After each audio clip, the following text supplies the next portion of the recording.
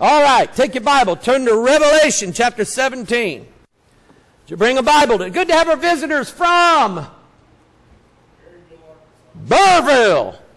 It's not Berryville, is it? If you're down there, it's Burville. Burville. Tyson Chicken Land. Amen. It's good to have them with us this morning. Make them feel at home. If anybody mistreats you today, you come see me and let me know, all right? Revelation chapter 17. Good to be here this morning. Boy, it just seems like we're just kind of dragging the service along, but we're having a good time doing it. Amen? I'm having a good time. Now, God laid this on my heart 4 o'clock one morning this week. I woke up, couldn't sleep, wasn't sleeping all that good this week. And I'd wake up, and God'd say, get your Bible out. And I'd get my Bible out and read it for a while. And God laid it on my heart. And boy, I mean, it shook me. It got me. Now, I've been preaching Revelation 17. I've been preaching about Mystery Babylon the Great, the mother of harlots, and abominations of the earth. And something like this, I would have waited probably a little while to preach it, but I didn't have anything else to preach today, so we're going to move ahead a little bit. But this is part of her name. And understand that Mystery Babylon is not just a figurative image of mind. This is a real spirit. If you want to see her as she really is, she would be the exact opposite of God's Holy Spirit. Now I want to say that phrase again. Holy Spirit. If God's Spirit is a Holy Spirit, those whom God's Spirit is in, God would then make them His holy people. Somebody say amen. If Mystery Babylon the Great, the mother of harlots and abominations, is in you, then your life led by that spirit is going to be full of things that God said are an abomination to Him. I want you to think about that. Not what I said, not what I don't like, or not what some other preacher don't like. I know some people, I know some pastors, I know some people on Facebook that like to put a lot of burdens on people and say, oh, if you do this, that's a sin. Oh, if you do this, you're not serving God. Oh, if you do this, or you believe this, or you say this, then you're following Satan. I've even, no kidding, because I refused to believe the earth was flat, got accused of following Satan. Guy said, well, if you want to follow Satan's lies, you go right on ahead. That's what he said. And I just asked him a simple question. If you can show me in the Bible where Satan said anything about it, I'd be glad to look into it. But he didn't. So let me read this, starting at verse 1, Revelation 17, verse 1. There came one of the 7 angels which had the 7 vials, and talked with me, saying unto me, come hither, I will shew unto thee the judgment of the great whore that sitteth upon many waters. Notice that she is a great whore, with whom the kings of the earth have committed fornication. Let me ask you a question. Does God still condemn fornication? How does the Bible define fornication? It is the marital act without marriage. It is the marital act between 2 men or between 2 women. It is the marital act that has been adulterated and turned into sin. God reserves that marital act only for those that are married. Who would say amen to that? See, we're old-fashioned. We're old-fashioned. By the way, we drove through a protest in Glenwood Springs, Colorado. We headed to this mountain to go see it. And on Lisa's side, I guess I must be in the wrong place. On Lisa's side, all the anti-abortion people was lined up down the road. And she was looking at all their signs. And I opened my window. I said, I'm going to get these people. And Lisa said, no, they're anti-abortion. I said, not over here, they're not. On my side, all the pro-abortion people were over there with their signs saying, telling the government, keep your hands off my body. Well, they should have been saying that when that vaccine was going around. Keep your hands off my body. And I hollered out the window, it's murder! It's murder! Boy, I did too. It is murder, amen? That's her spirit. It's her spirit. Let's see here. Where were we? Verse 2, with whom the kings of the earth that committed fornication, the inhabitants of the earth have been made drunk with the wine of her fornication. Fornication is a drug. That's why people get addicted to it. Just like pornography and everything else. And let me just address this for a minute.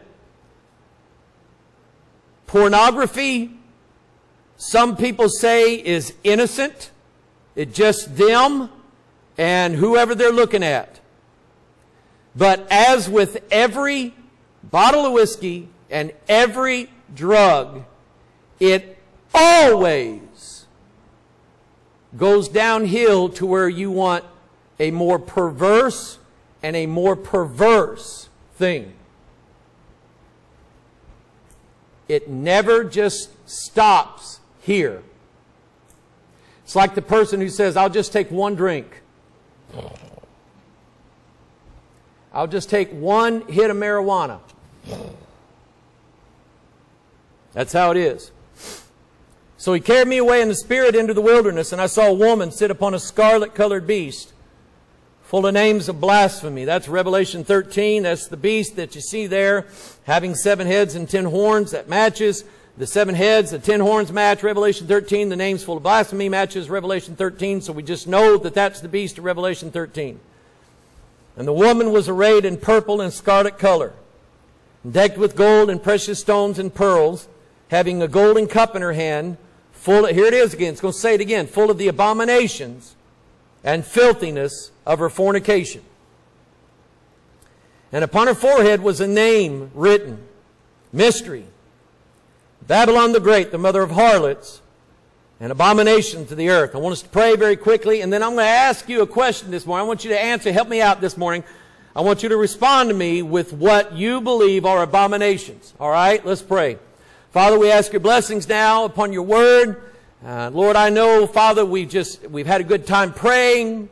We've enjoyed the fellowship of one another's company. And I know it's getting late in the morning. But Father, Lord, now it's time to listen to your word. This is the reason why we came here this morning. Father, if we just sang one song, shook one hand, that'd be good. But Lord, it's time to listen to the word of God. And I pray, Heavenly Father, that you would help me preach it. Help me to do it in love. Help me not to be judgmental, unduly, Father, toward anybody. Father, when it comes to the things that I know, Lord, that I'm going to preach on, I'm just as guilty as probably anybody else is. So, Father, I'm asking you, God, to just deal with all of us. And help us, dear God, to remove her spirit far away from our lives. And Father, help us, God, to remove her out of our homes. Bless your word this morning, we pray in Jesus' name. And all of God's people said, Name for me some things that are an abomination in the eyes of God. Melissa. A man should not wear that which pertaineth to a woman. Woman should not wear that which pertaineth to a man. God said it is abomination. Somebody else. Nope. Melissa can't be the one to answer all the questions for you. Homosexuality. Homosexuality. It is abomination for a man to lie with another man as he would a wife. It is an abomination, God said. Who said that? God said that. That's not preachers making that up. God said that. Somebody else. David. Yeah, human sacrifice. Abortion. It's abomination. Alicia. There you go. That's actually in my notes. Oh, you approve now, huh? She said, okay. Anybody else? All right, Melissa, did you have another one? Put her on the spot now, didn't we? Ah, there you go. And see, I counted like 6 or 7 times God said that neither a man nor woman should lie with a beast. And I'm going, I don't need anybody to tell me not to do that. But it's in the Bible at least 6 or 7 times. God said don't do that. Now if God said don't do that, and He said it that many times, there's a meaning for it. Anybody else? All right, take your Bible, turn to Deuteronomy chapter 7. This is what hit me.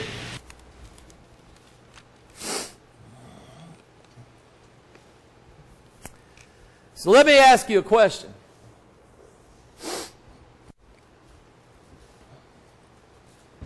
Oh, who can I pick on here? Matthew, how you doing, Bubby?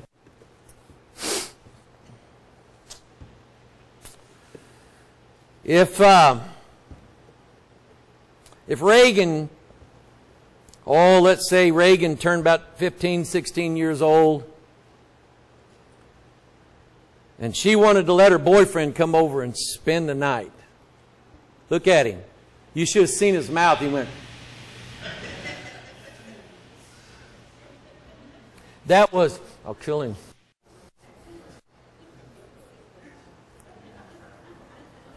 In other words, you wouldn't let that in your house, would you? No.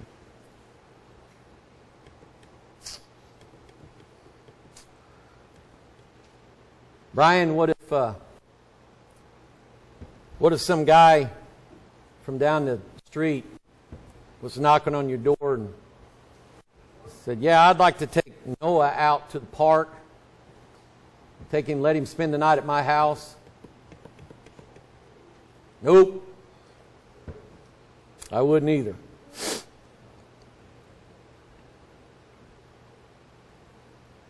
If a guy come to your house and you think he's selling vacuum cleaners, but he knocks on the door and he's selling meth, crack, marijuana, you get your choice this week. It's a special. 3 joints for the price of 2. Would you let that in your house? See, it goes on in this world, doesn't it? Doesn't it, Ron? It goes on in this world. And it's all, I'm telling you, it's all over this country.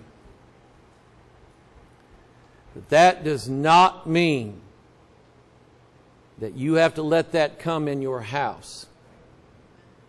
Are we all in agreement on that? That's good, because that's what the Bible says. Deuteronomy 7 verse 25. God said the graven images of their gods, and He's telling them, He said, when I get you into the promised land, this is what you're going to have to do. He said, the graven images of their gods shall you burn with fire. And He was serious about it. He said, thou shalt not desire the silver or gold that is on them, nor take it unto thee, lest thou be snared therein. Now, because you would look at that, and here's how some people do it. They would say, oh, I'm going to take that because that's gold, and what I'm going to do is I'm going to chip off that gold, give some of that to God. God don't need your gold, and God doesn't need the gold from an idol either, does He? God's rich enough. In fact, God's the one who gives the gold. He don't take the gold, He gives it. And He said, lest thou be snared therein. And I met a bunch of snared people last weekend. Snared. Snared by false religious ideas. Snared by New Age practices. Snared by devils. Snared by familiar spirits. Snared by drugs and marijuana. Snared by fornication. Snared by wealth. I would say there's a good chance, having been to Aspen and Vail, Colorado, I think they're both alike. They are a retirement place for rich millionaires and a getaway for billionaires. As we passed the Aspen, Colorado airport, I counted somewhere in the neighborhood of 50 private jets. Unmarked. They wasn't United. They wasn't American. They wasn't Delta. They wasn't anything like that. They were unmarked private jets. My wife read a list of the names of people who own property in the Aspen, Colorado area. Jeff Bezos, owner of Amazon.com, Elon Musk, I think part of the Walmart family owns property there. A billionaire from Russia, one of those crooked Russia crime syndicate mob bosses, owns property in Aspen, Colorado. I wouldn't give you a dime for any of those people. I wouldn't want to know those people to save my life. Those people are snared by wealth. God said, for it is an abomination to the Lord thy God. No one mentioned idols. No one mentioned idols. Why do we not have big statues of angels in our church? God said there's a snare, be a snare unto you. I saw in the front of an Assembly of God church, huge Assembly of God church, God told one of the somebody in that church to make a huge statue of an angel, and they put it right in the foyer of that church. And they said, that's God's angel that comes into this church and ministers. I'm going, that's devil worship. That's idolatry. He said it's an abomination to the Lord thy God. Watch this now. Verse 26 is where it's going to get you. Neither shalt thou bring an abomination into thine house. Underline that in your Bible this morning. Lest thou be a cursed thing like it. But thou shalt utterly detest it. Thou shalt utterly abhor it. For it is a cursed thing. We've already asked God to bless the message. God, help me preach this thing. That's the part that got me. Thou shalt not bring things that are an abomination into thine house. The first house that we deal with, obviously, is the house of the Lord right here. How do we let abominations into this house? Through the eyes. Paul said that covetousness is idolatry. The things that you covet that don't belong to you usually come through the windows of the eyes. And the eyes go right to the heart. And then all of a sudden now, we look upon something and we see that image now because it's carried in our heart. Men that might see a woman that they think is way prettier than their wife. And they don't work to put that out of their mind. They hide that image in their heart. And then they look at their wife and, well, she's not as pretty as that. God said, don't do that. Because you know why? You keep her image in your heart, and pretty soon your wife will mean nothing to you. And God's right when He said, lest thou be a cursed thing like it. God was right. Or it goes the other way around. Woman sees a good-looking man. Nice man. Maybe he's got a little money. Maybe he's got this, got that. And she buries that image down in her heart. And then she starts comparing her husband to some other man. You know what Paul said? Comparing ourselves among ourselves, we're not wise. And pretty soon, the woman can't stand to be married to that man because she saw something that she thought was better. And she brought that into her house.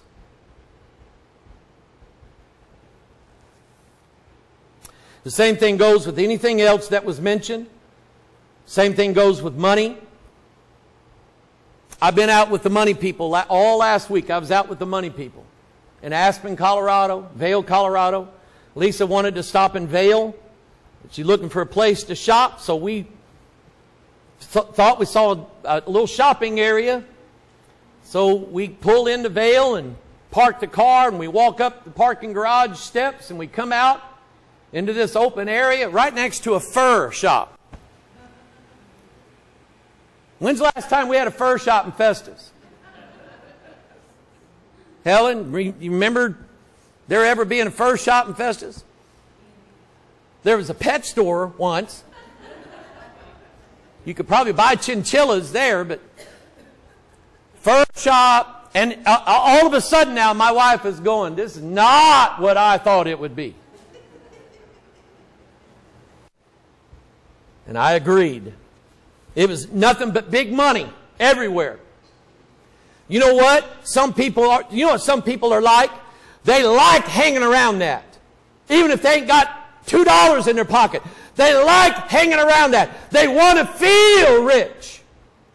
They will buy the fur coat, and they will buy the $200 North Face jacket, and they will buy clothes like this, put it on credit to make themselves feel rich, but they're not.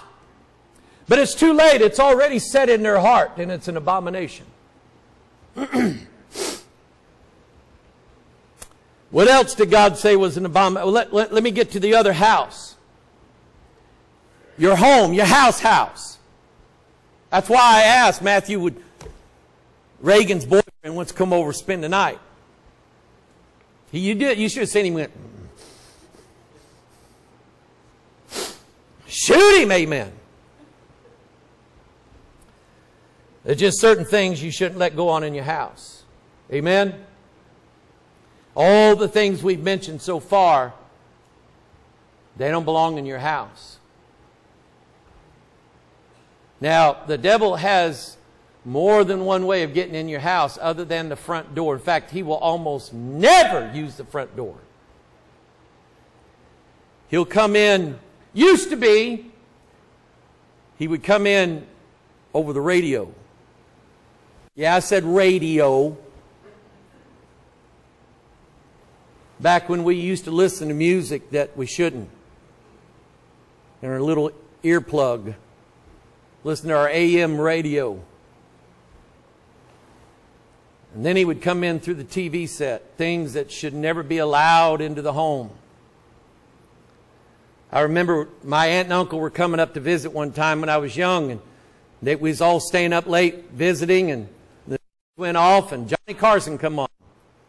And my aunt said, Judy, do you think we should have that on with Mike and Melissa in here? She was right. Turn that off. We didn't need to be watching that. Years later, Channel 11 decided to go blue for a while. Y'all know what that means? They decided to play shows and movies that had a little nudity in it. That was when I was about 16. Shouldn't bring it into your house. Then they got cable. Cable started bringing pornography right in through the television. It got into the house, didn't it? Well, then forget all that now. Now we have the internet. Children with phones, tablets that are unmonitored, boy, I'm losing my words. I'm losing my brain here. Huh? Unmanaged. Parents, let me give you some advice. Start putting software on your kids' phones and tablets so they can't get to that stuff. Because let me tell you what they are going to do. They are going to watch something that you don't want them watching. And they're going to do it in your house. God said, don't let it come into your house. That's what God said. Then we have the house of the Lord.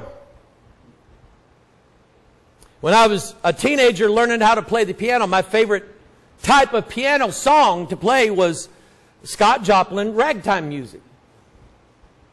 And anytime I would come in here and sit down and play like the Entertainer or the Maple Leaf Rag or anything like that, my mom would say, "Ah! You don't play that here." But Mom, it's just,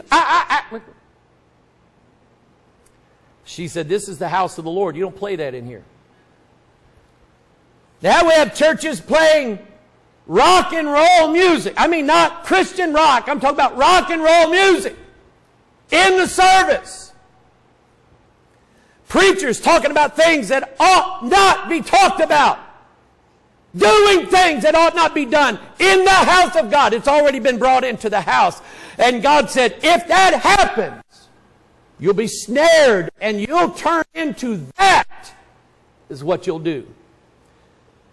He said, you shall utterly abhor it, for it is a cursed thing. Leviticus 18:22, thou shalt not lie with mankind as with womankind. It is abomination. And I am surprised at the number of men that I personally know have turned themselves over to sodomy. Turned themselves over to it. They brought it into their house.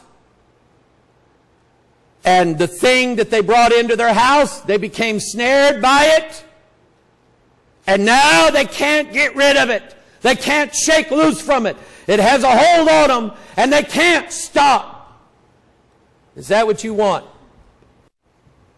Do you want to be hooked into something that you absolutely cannot get out of? Like a magazine subscription. Publishers Clearinghouse. You filled it out, and now all of a sudden you got 27 magazines coming to your house every month, and you're going, did I do that? Yep.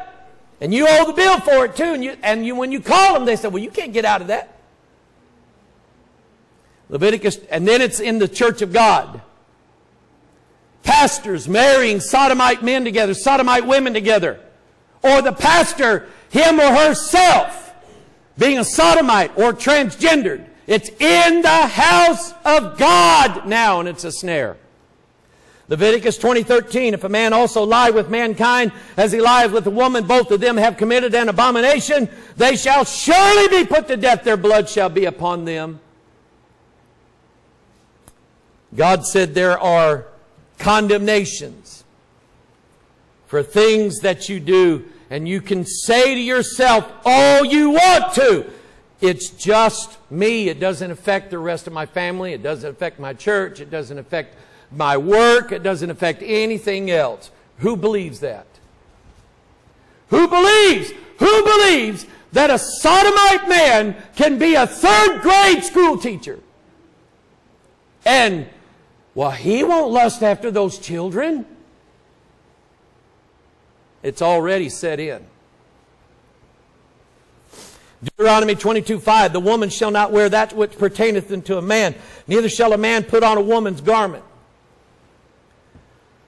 So this video I watched of that black grandfather going to his grandson's school with his camera phone in his pocket, filming the teacher as he says, "How come you let my grandson put on a dress?" And she said, "Sir, you need to go talk to the administrator." He said, "The administrator didn't do it. You did. I'm here talking to you. I'm here to tell you, you don't ever put a dress on my grandson. Sir, you need to go talk to the principal." I'm not talking to the principal. Principal didn't do it. You did it. That man was right. That man was probably lost as a goose, but he knew he didn't want his grandson wear no dress. For all that do so are an abomination of the Lord. Joe Biden picked people to be in his cabinet specifically because their number one recommendation was, or their number one requirement was, they were transgendered. It wasn't that they were the best at doing their job. It's just that they were queer. And that's why he put them in. All these things are an abomination unto the Lord. There are no pictures of Mike Hoggard on the internet wearing a dress.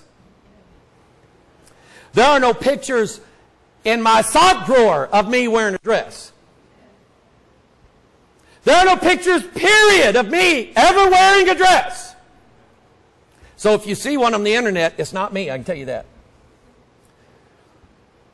Not even for Halloween did I do that. I'm going, no, I don't. Yeah. God said don't do it. God said don't do it. Deuteronomy 7:25, the graven images of their gods shall you burn with fire. Thou shalt not desire the gold or the silver or the gold that is on them, near take it unto thee, lest thou be snared therein, for it is abomination to the Lord thy God. That's what we read a while ago. As I said earlier, some people get snared by silver and gold. They think that making more money is the way to go. And they get snared by it. Some people, all they want is to be rich. All they desire is to have more money, more wealth, more things. And so they go into debt hugely and wear and buy and want to look like they're wealthy, but they're not, and it's a snare.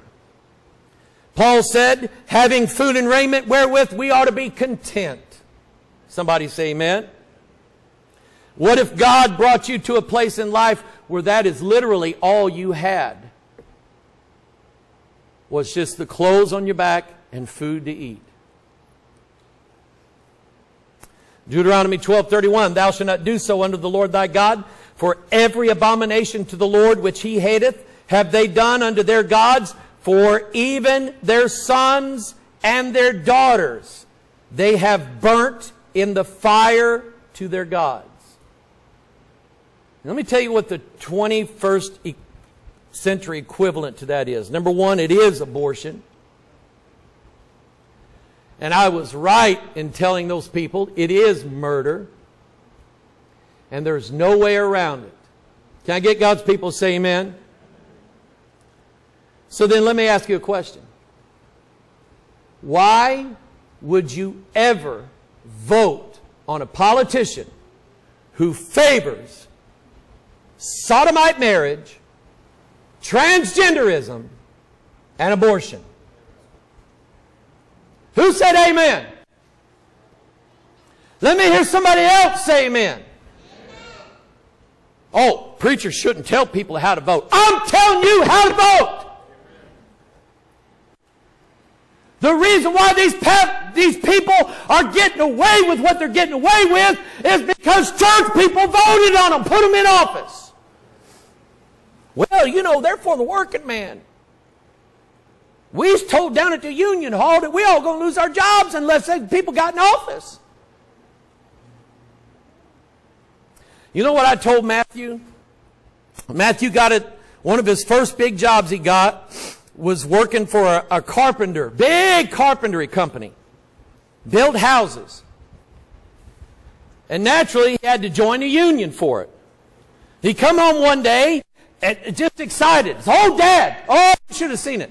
Some guys showed up at work, and he said they brought food. Oh, there was food everywhere, and things to drink, and man, it was just, oh, it was great. I said, let me guess, they were from the Union Hall. And he said, yeah, they were. And I said, let me guess, they told you who to vote for.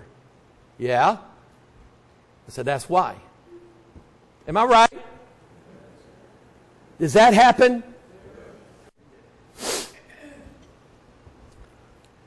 See, God said He hates that stuff. He's not going to have it in His house, or in your house, or in this house. He's not going to have it. We have voted every election for the politician who promised us the most wealth. But we have failed to vote for people who promise to bring in righteousness. Deuteronomy 13. If there arise among you a prophet or a dreamer of dreams, and giveth thee a sign or a wonder, and the sign or the wonder come to pass, whereof he spake unto thee, saying, let us go after other gods, which thou hast not known, and let us serve them. Thou shalt not hearken unto the words of that prophet or that dreamer of dreams, for the Lord your God proveth you to know whether you love the Lord your God with all your heart and with all your soul. And ye shall walk after the Lord your God, and fear Him, and keep His commandments, and obey His voice, and ye shall serve Him and cleave unto Him. You know how that word cleave is used earlier in the Bible? Therefore shall a man leave his father and his mother, and shall cleave unto his wife, and the two shall be one flesh. You know what that means? It means that no matter what happens, their marriage becomes indissoluble. It means that that man can't live without that wife, and that wife can't live without that man. That's what that means. And that prophet or that dreamer of dreams shall be put to death, because he hath spoken to turn you away from the Lord your God, which brought you out of the land of Egypt, and redeemed you out of the house of bondage, to thrust thee out of the way which the Lord thy God commanded thee to walk in. So shalt thou put the evil away from the midst of thee. False prophets, false Bibles, false teachers, false doctrines. Number one, you should not let them come into your house. Number two, you should not let them into your house. Number three, you should not let them come into this house. That's why I didn't just get on the phone to some organization and say, do you supply preachers for missing pastors? Because I need somebody Sunday. I don't care who it is. I just need somebody here. I only called who I trusted. And I'd rather miss the vacation if I couldn't get somebody here, rather than turn somebody loose on you. It happened before, and I swore I would never let it happen again. And I want to commend this church for the way they acted in my absence a few years ago. Deuteronomy 17, thou shalt not sacrifice unto the Lord thy God any bullock or sheep wherein is blemish or any evil favoredness, for that is an abomination unto the Lord thy God. Number one, it's teaching about there's only one sacrifice, and that's Jesus Christ, the unblemished one. Somebody say amen. You know what else that means?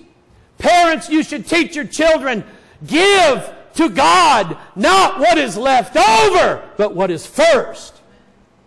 And what is best. That's what you give to God. You should teach your children that when it comes time to pay your bills or pay your tithes, guess who comes first?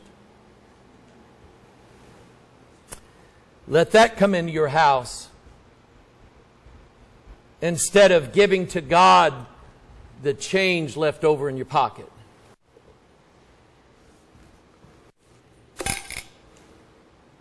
Because your children see that. And the next generation of church whose income will be based upon your children, they'll be living off pocket change. Deuteronomy 18:9, when thou art come into the land which the Lord thy God giveth thee, thou shalt not learn to do after the abomination of those nations. There shall not be found among you anyone that maketh his son or his daughter to pass through fire. That is, by the way, I didn't get done preaching that. That's abortion. You know what else that is? That's turning your... Can I preach this? Can I preach it? You haven't heard it yet.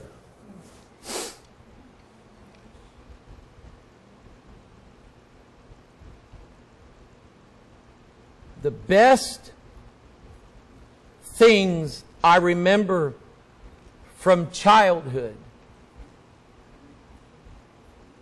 were not how much TV I got to watch when I was a kid. The best things that my parents ever gave to me as a child was their time.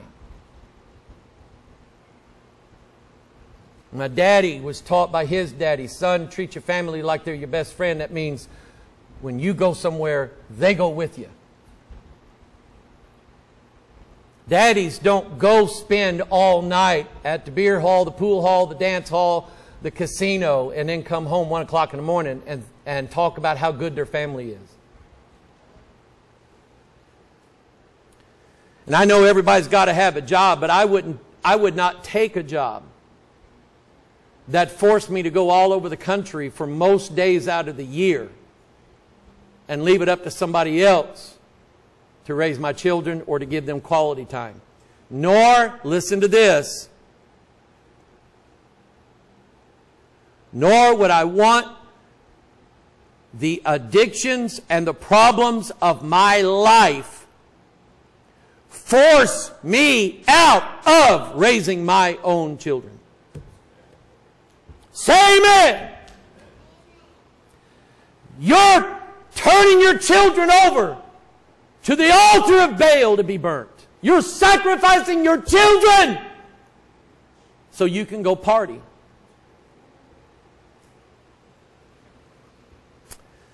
There shall not be found among you anybody that useth divination, or an observer of times, or an enchanter, or a witch, or a charmer, or a consulter with familiar spirits, or a wizard, or a necromancer.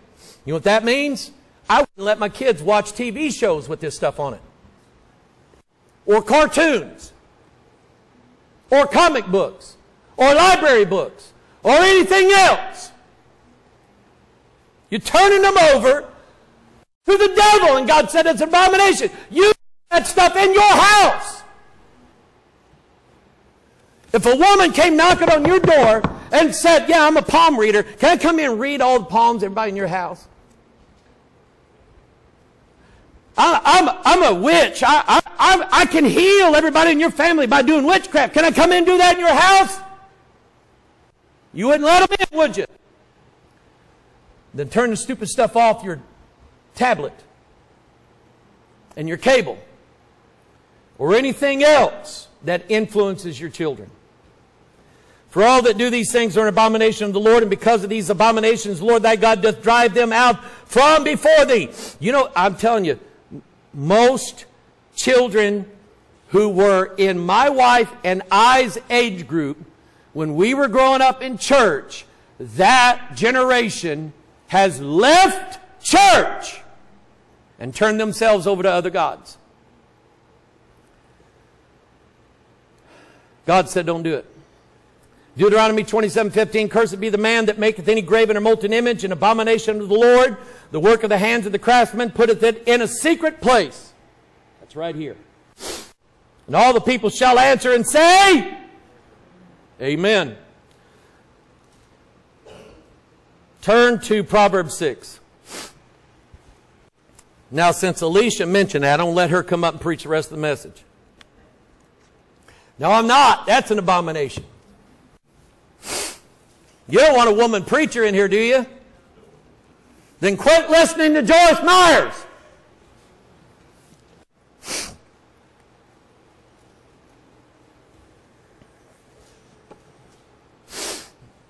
Proverbs 6:16.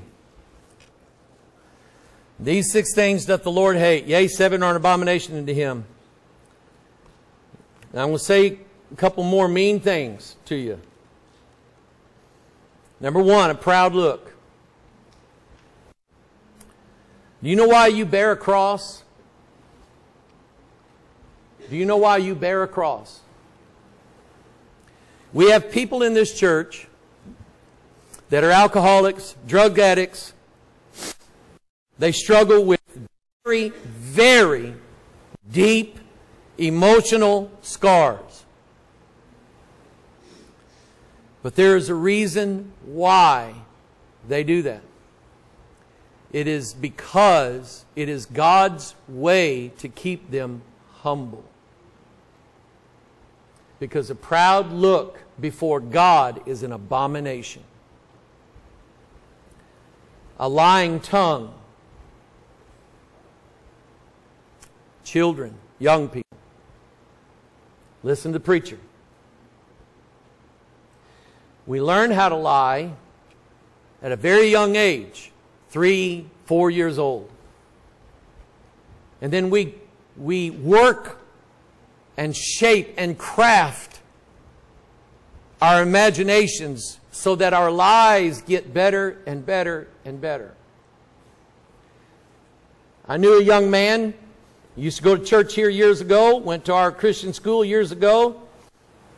He became an adult, and I was talking to him one time and actually kind of had to confront him about something, and he admitted to me, he said, Mike, I'm a pretty good liar. He said, I can look you right in the eye and lie to you, and you'd never know it. Took him years to work on that. God said a lying tongue is an abomination. The best thing that you'll ever have going for you is the truth. The unvarnished truth. Hands that shed what kind of blood? So was I right yelling out my window at those people calling them murderers? You think I was right, Megan? Well, I'm glad you said that. Because I'm not sorry I did. I only wish I could have stopped and got out of the car with them. Okay? Because you'd probably seen me on the news. Just saying. When it comes to stuff like that, I'm glad I was driving. Because I just don't tolerate that very well. Hands that shed innocent blood, and heart that deviseth wicked imaginations. You know what that is? That's a man or a woman who sits and fantasizes. Fantasizes. Feet that be swift and running to mischief. That's people who will leave one bar and say, hey, I know where there's another one. And they'll run down to it. A false witness that speaketh lies. That's related to gossip, by the way. And then he that soweth discord among brethren. You know, I love my mom. I love my sisters. I love all my family. Love my wife. Love my kids, my grandkids. And if you were to come barreling in here and you were trying to split one of my kids up away from their family, I'd get involved in it. I would. I would get involved in it. I don't tolerate anybody who would try to fill one of my kids' head with a bunch of garbage and try to split my daughters or my sons or their families up from Lisa and I. Amen.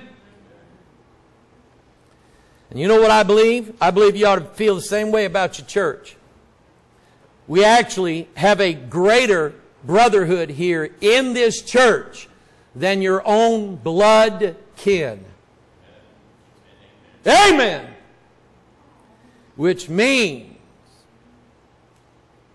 you don't tolerate anybody who tries to separate you out from your family in this church. Can I hear God's people say amen? God said it's an abomination. You see, the devil, here's what he's a master of. Now I'm going to shut up and let you go. Here's what. Go back to sleep. Here's what he does.